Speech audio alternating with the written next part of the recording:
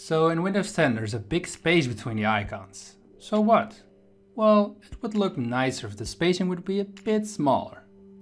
Hi, I'm Bar, and in this video of the tweaking series I'm going to show you how to get the spacing smaller.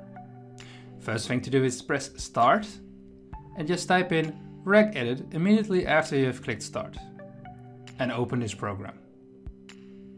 Once in the register editor you go to this path.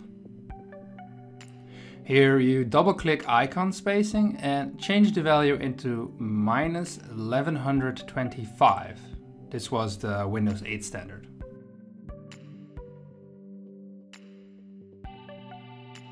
Then double click on icon vertical spacing and also change this one to minus 1125. Then close the register editor, restart your computer, and boom, you're done!